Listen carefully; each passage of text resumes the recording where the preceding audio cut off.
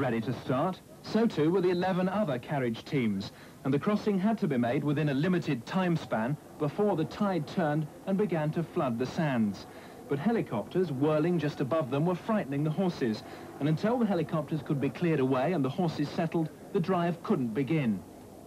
Time ticked by. There were anxious looks at the distant sea. Finally, the helicopters moved higher. The horses quietened, whips cracked, and away they went.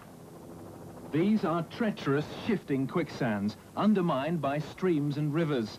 Scores of people have lost their lives over the years attempting this crossing, but today, under clear blue skies, they drove across the bay, the first horse-drawn crossing for over 100 years.